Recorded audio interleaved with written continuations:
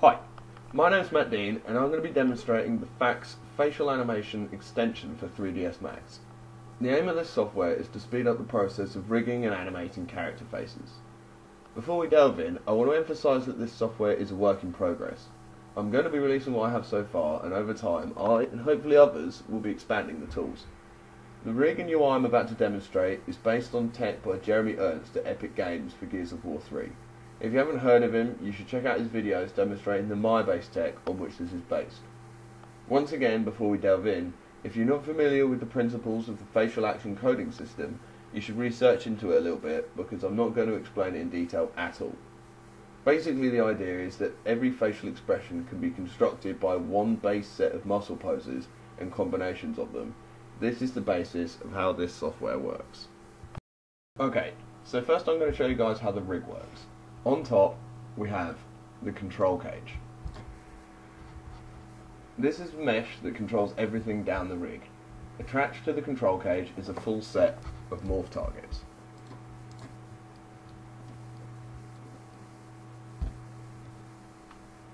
Each one describing a different muscle pose in the facial action coding system.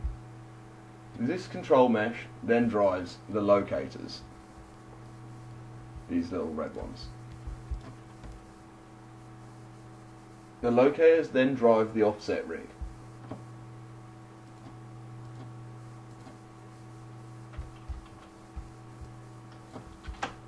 The offset rig then drives the weights. And as you can probably guess, the weights drive the character's skin or physique modifier. The locator and weight layers are never touched during animation, but the offset layer can be used to make manual tweaks to your poses.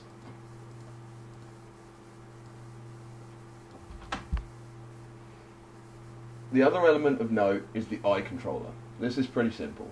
Set your character's eyes with a look at constraint to the appropriate eye dummy, then use the eye controller to control your character's eye movements.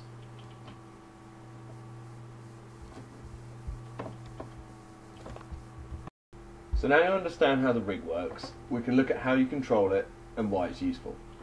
So if we open up the editor,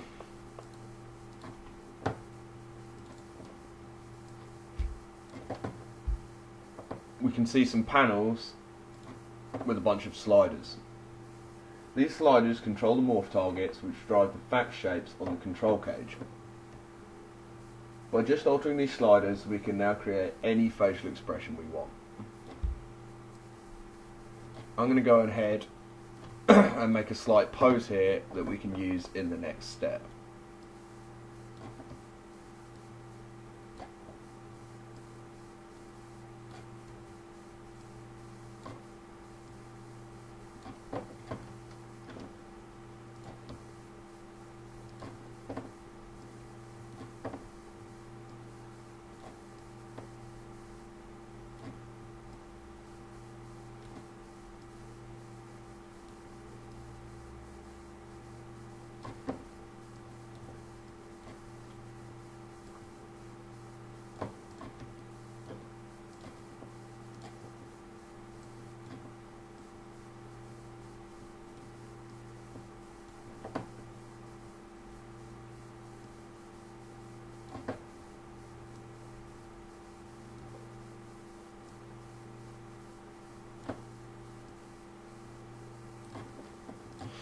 That'll do.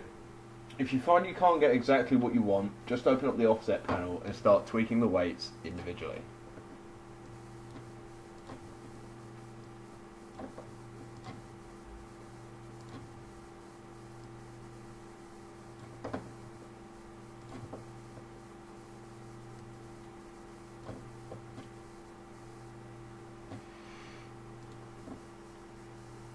I'm sure I don't need to tell you how much easier this is than animating facial expressions totally by hand. One final thing to note is transferring the rig. So let's say we've made an expression or an animation we like, but now we want to have the same animation on another character with a completely different facial shape. This is usually a logistical nightmare, but not with this rig. So I've got my pose and I've got a second character I want to put it on. First, I'm going to delete all the mesh from my first character.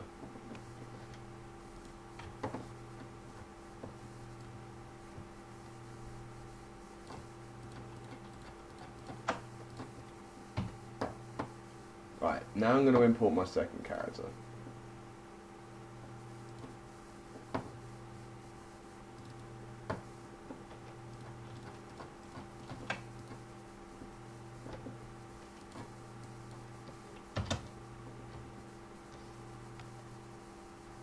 The first thing you'll notice is the control cage is completely the wrong shape for this new character. So the next step is to import the template control cage and reshape it to the new character's face.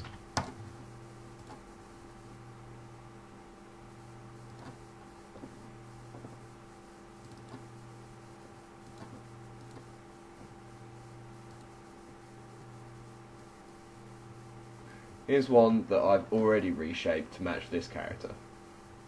Okay, so the next step is to take your control cage, which drives the rig, go to the morpher modifier, go down and find an empty slot, and pick the new template cage which you've reshaped. Crank the value up to 100, and your control cage will now match the new character's face shape. Next, we need to skin the new character to the existing rig. So we want to select all of the weights for the face, and for this case with the biped we want to select spine 2, neck and head. Okay, because I already have saved envelopes, I'm just going to load them up.